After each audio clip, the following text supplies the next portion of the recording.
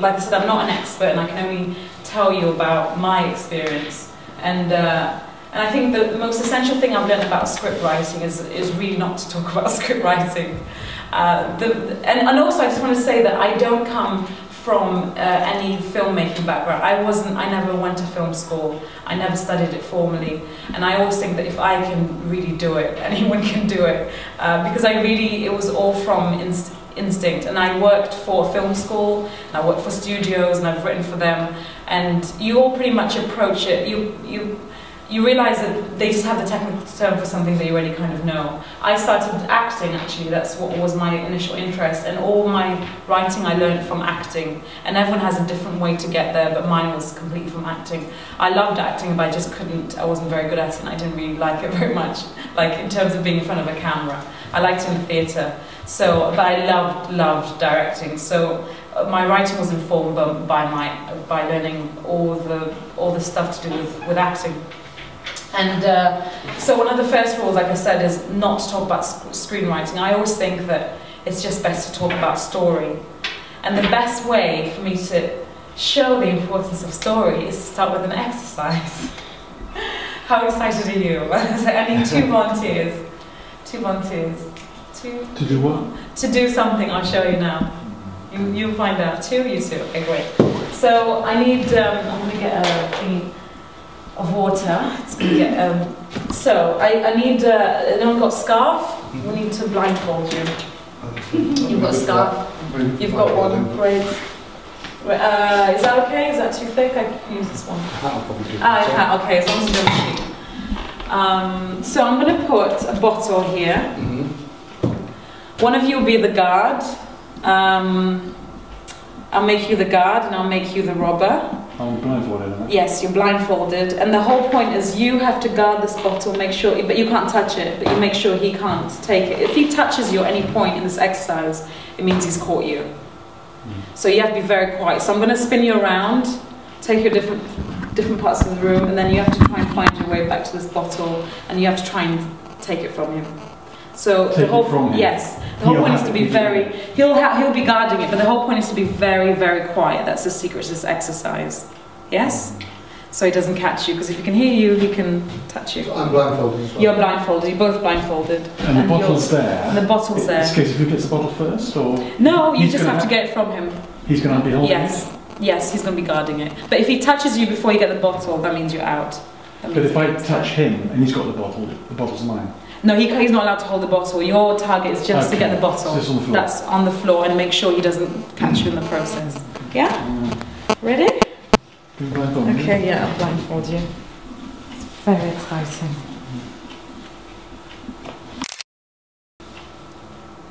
Yeah? Can you see? That's one then. No? Great. And you're okay with your beanie? I hope you can't see. Well, I can use the peak to. It's completely black. Okay, I trust you. Okay, hang on a sec. I'm going to spin you in a second. Yeah, pretty black. Okay, yeah, I'm going to spin you first.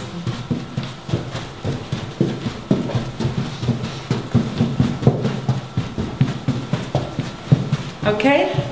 Right. Now you have to find the bottle to guard it. Ooh, go. Not too fast, I've got a broken leg. Okay, sorry. Come this way. Come this way again. Right, I'm going to spin you around again.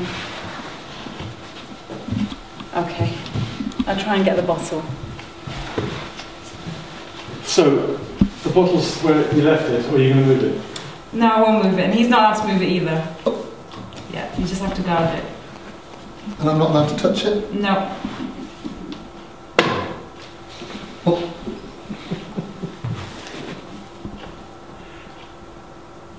If I'm going to hit a chair or something, can you warn me? No. What you have to do is the chair, picking the chair is part of the fun, because you have to. The whole point is not to make noise. So just go for it. And you're not allowed to do that either. Yes, just exactly.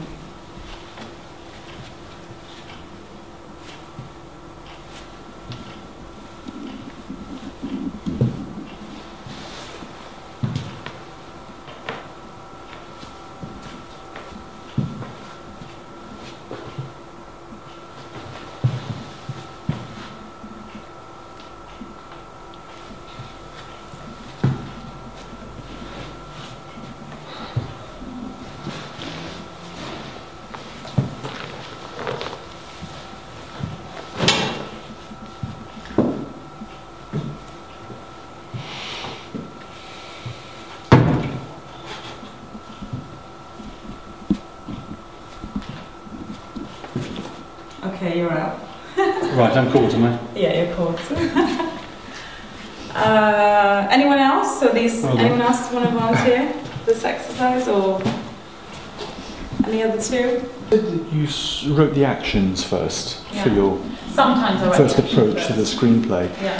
When do you get into the dialogue then? Do you actually narrate your story through the dialogue instinctively? Because obviously you're fond of dialogue, and is that the way you do it? No, I wasn't fond of dialogue until about two years ago. Before, I used to let the actors say everything. I was like, just say it like this and find a way, as long as they were in character. But I write the actions first, even the treatment, because everything we're writing is a treatment first. Yeah. And once a dialogue comes to my mind, I will put it down. I'll put it as a note, or I'll write the scene with the dialogues. But mostly I write the action first. The dialogue really just comes from me imagining being in a situation, really. And I repeat it and repeat it and repeat it. But with the dialogue, yes, I write afterwards or within. But someone said, I know another director, and he said, whenever I can describe something, I use action. I try to use action before I use dialogue. I don't do this, but I think it's a nice rule to have. It's a nice thought to have, to just get you to think about what's happening. Because cinema is about what you see. That's cinema. It's cinema in its entirety. Otherwise, put it on the radio. Because that's the problem I had with the BBC short. It was just dialogue. And I'm like, well, you might as well just wait at a radio program. What's the point? It's two people in a room talking. You see, you know, la la la la. It's just radio. This is cinema. You're supposed to gorge in the imagery. And not just gorge with dialogue. And this is what I don't like. I don't like people in a room talking. I don't like people in a room talking. It's just because Hitchcock had a really good thing, because Hitchcock was a very visual director, and he said if you can switch off, if you can put the volume down and people still know what's happening, that is cinema. And it is. When you're writing, that's the difference between now you're building up to a screenplay from just a story. When you're building up to a screenplay, now you're describing, not describing what's happening, but you're describing what's happening. This is probably the shortest way of doing it. Why have your characters say something when they can just do it, express it through some action, or you can express something through an imagery, through, I don't know, the famous imagery which people like to show a character lost. It's always them, and the foreground is massive. They're probably like a huge lake or something, and the character stood, and that's like a symbol of loneliness, and we get a lot from that. And you could write that rather than writing, oh, I'm lonely, I am. Yeah. You know? And the example I put is about, the great example I put about all the stuff I've talked about is I told people to write about, think of a story of a guy going to commit suicide, and how that we express that visually, that this guy is going to commit suicide, has made a decision, the morning, it's his last morning in his flat, and immediately after that he's going to jump off a bridge. And I ask people, what would you do? And you get different ideas. Some people say, oh, I'll do a voiceover, which I don't like voiceovers. Usually, there's very few. Sometimes I do, there are very few that work. Sometimes I like them. So voiceover, so it's him talking about his life and stuff. I said, see, that's one way. And then he said, and showing him like, you know, putting the pills or showing how he's going to commit suicide. Some people said, I'd show him practicing first, and others. And I said, and you said, oh, yeah, that's the first idea. And how did you progress to that? You know, and different people come out with different ideas. And one idea I had when we were just kind of brainstorming, I said, you know what I'll do?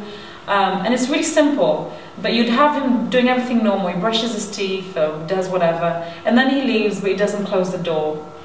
And you're wondering, why doesn't he close the door? Why doesn't he care? There's something he just doesn't care. And then you're asking your question, why didn't he close the door? I didn't care about his closing the door. And he probably thought, and then when he commits suicide, you realize after he wanted people to come, maybe, I don't know, he didn't care, he just stopped caring, or there's something that he does that he doesn't care about. And I thought maybe that could be an idea. It's maybe a cheap idea, but it's an idea better than the typical voiceover, because that's also what you have to think. You think of your idea, then you think, how can I make it different? How can I make it different and more interesting? The thing is to be interesting. Make it more interesting. I would ask that, and I thought if I was watching a cinema and I saw a guy brushing his teeth, and he left his door wide open and walked out, I'd be thinking, why did he leave his door open? Is it for a caretaker? But at least I'd still be asking. The question's going to be answered after, but I would be asking that question. not just watching like a typical thing, like I know he's about to commit suicide. Like, okay, I know he's about to commit suicide. Then I'm thinking, okay, why does he want to commit suicide? Okay, I can ask that. Why does he want to commit suicide? I can ask that. I suppose that's interesting. But I'm thinking, oh God, I'm watching another suicide movie. Oh. Yeah, like we're finishing like uni this year, and so like obviously the next step is like, right, let's try and get into companies and make as many contacts and everything. But like, what did you do as like a first stepping stone into the industry sort of thing? Was it just sort of like you got a few awards for making like film? Like, yeah. I sort of kind of feel I'm in the industry, maybe I am, but it helps that I'm working now. I'm working as a writer. That's what I do all day. I just write, so that's helpful. But for me, the first time I remember leaving, I'd already done stuff before, and I was at a uni. I was talking to my old uni actually to writers, and they were like, "I'm scared. What am I going to do after I finish uni?"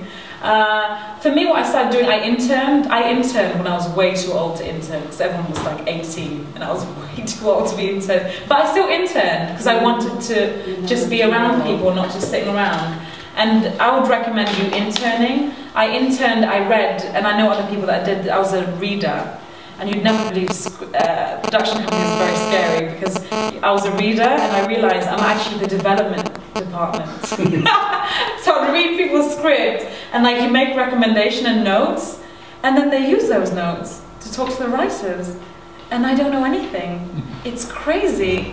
And I was the oldest person, and the rest of them were like, you know, 18, barely, like, you know, they're like, oh yeah, I think this film's really good. And you're like, they used that to actually talk to the writers and go to the next stage. It was green light something. It was crazy. So I would intern at a production company. I think that's a good idea.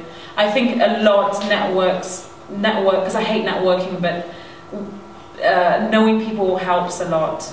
It's the usual stuff. With your feature films, how rigidly do you stick to the prescription about structure? You know, you have 3 acts and the first one has to be 30 minutes and you have a climax and a turning point and then... He's also shaking his... I can't stand that. I really hate... Because I only learned rules about writing when I went to film school, and then they'll say, oh yes, no, I really like this bit because obviously this is the beginning of the first act. And I'm like, I don't know, I just wrote it because it made sense, you know? I'm not saying I'm like this rebel and I'm like, oh, it's all organic and I'm such a natural talent. But sometimes rules work for some people, sometimes they don't. That's why I don't like the screenwriter books, because they will put act 1, act 2, act 3, and you just they're doing... And I've seen so many films that do not follow the structure. So many incredibly classical films that don't... Oh, they do and I can't see it. Maybe I can't see it, but... Because what people don't even realise, they also, what they do as well, is they use the film to show an example of the film, and this is what happened, this is the first act, the second act, this third act. What people don't know is that film is completely different to the script. So while we're doing how to learn how to script write on that version of the film that wasn't actually originally written, because between the script and the finished product, there's been editing of that script with the actors on set maybe, but there's been editing, actually cutting the film. And cutting the film, you're cutting pages that you couldn't live without in the original script. So filmmaking, when they talk about script writing books and they refer to the films as examples, I'm like, firstly, some scenes were invented on the scene, on the day of shooting.